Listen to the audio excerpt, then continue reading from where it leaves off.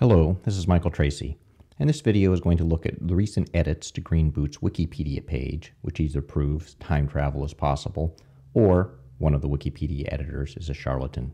As a background, in January, the Research Items video described the location of Green Boots Cave because it is relevant to the Mallory and Urban discussion since the ice axe location is so close to the cave.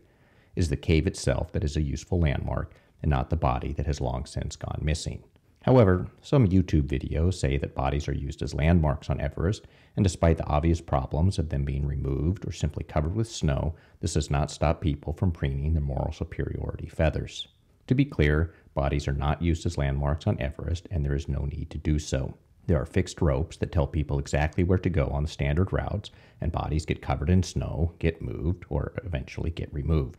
Even the location of Green Boots Cave in the Wikipedia page is wrong by over 100 meters, so it is not clear how someone could use that as a landmark. There are also several easy-to-identify rock features, such as the first and second steps on the north side and the Hillary Step and the south summit on the south side, that are used to judge your position while you climb. While climbers certainly do talk about the location of bodies, this is primarily to prepare people for what to see. It is very disturbing seeing the bodies, and knowing when one is coming up is useful just so you can mentally prepare. Some people are not disturbed by the bodies.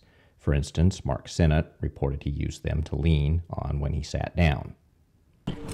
We collapse, sometimes using bodies as backrests.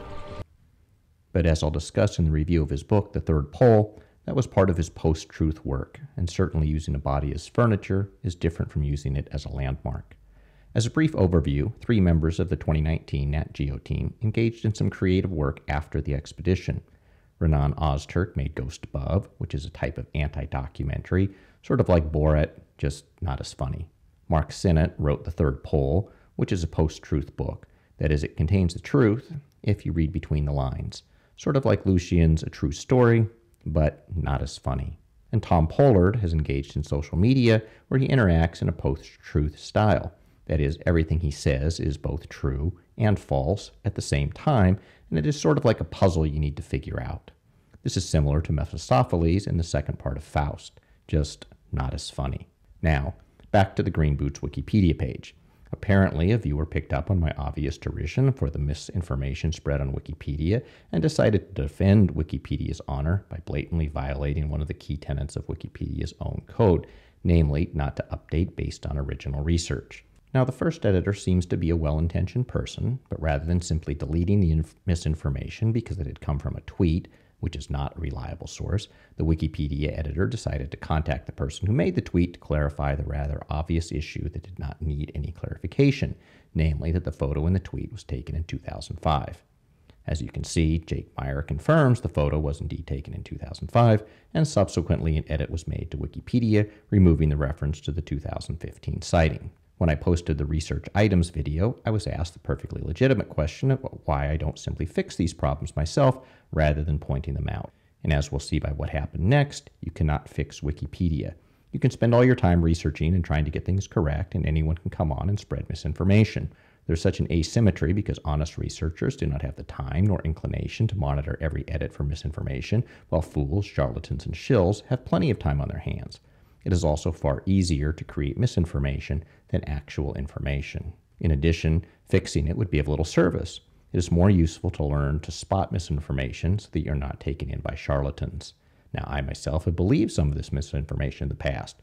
It is not always easy to spot, and I find these videos are helpful to others who are also learning to navigate an online world full of charlatans, which I will sometimes refer to as the demon-haunted world, referring to Carl Sagan's book of the same name. Just 2 weeks after the Wikipedia article was edited to remove the bogus references, someone added a different bogus reference, this time to a supposed 2017 sighting. The following is how the article reads today. In May 2014, Green Boots' body was reported to be missing from view, presumably removed or buried. However, in 2017, it became visible again with more rocks surrounding the body. And it cites a 2015 article from BBC Future for the alleged fact that the body was visible in 2017. Has the BBC discovered a time travel device that lets them write articles 2 years before the events take place? Unfortunately, no. The name BBC Future does not refer to a time travel mechanism. It is just the naming for a section of the BBC that claims to believe in truth, facts, and science, noting we take time to think, we don't accept, we ask why. Nothing wrong with that. It is a frequent theme on this channel. In reading the BBC article, it should come as no surprise that nowhere does an article written in 2015 reference the body reappearing in 2017. Instead, the article clearly says the body was missing in 2014. As the body was there when I passed in 2013, late in the season, it appears to have been removed in 2014.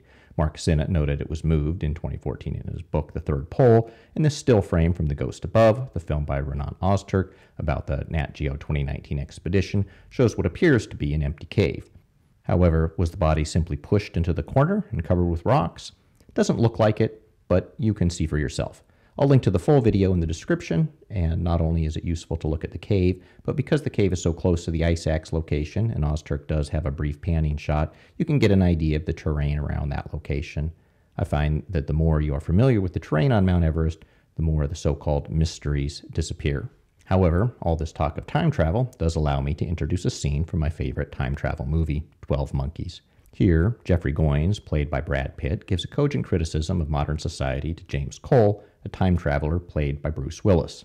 Of course, there is some irony in this scene, as the doctor to which Goins refers, Semmelweis, died in an insane asylum, with few of the so-called scientists at the time accepting the idea that doctors washing their hands could be beneficial.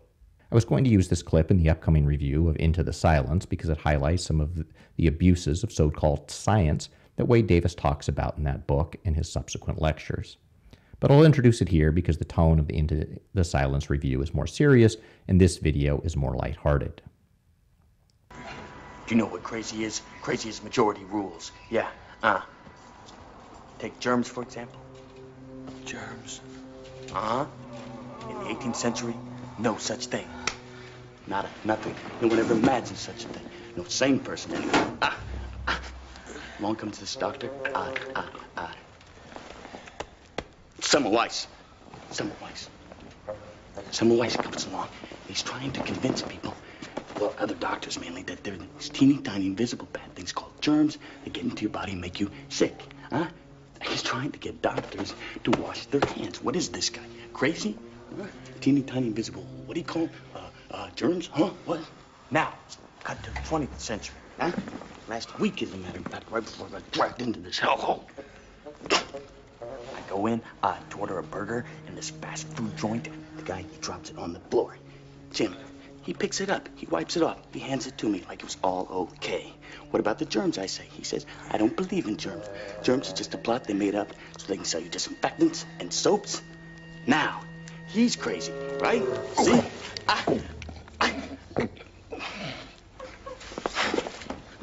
There's no right, there's no wrong, there's only popular opinion. A recent article on PBS about Semmelweis says, in 1861, he finally published his work, The Etiology, the Concept, and the Prophylaxis of Childbed Fever, in which he explained his theories on childbed fever, the ways to avoid spreading it by means of vigorous hand washing, and an attack on every one of his critics with a vitriol that still leaps off the page. Apparently, this vitriol was that he called medical students who did not wash their hands fools. This is sort of an inside joke that subscribers will understand. One of the projects I am working on for after the Mallory and Irvin videos is a series on the trial of Galileo. And similar to Mallory and Irvin, much of the conventional wisdom is either not true or only true from a certain point of view. For instance, it was not the church that wished to silence Galileo. It was his so-called scientific colleagues, and Tycho Brahe in particular, that used the church to silence him to protect their own rather lucrative government contracts. And I see an equally bizarre situation with Mallory and Irvin, where the main organization that refuses to discuss summit rocks and their potential use in resolving the so-called mystery is National Geographic itself. Their museum exhibit had a section on using glacier rocks to measure the rate at which glaciers were melting, but curiously, nothing about rocks from the summit. It appears some science is more equal than others.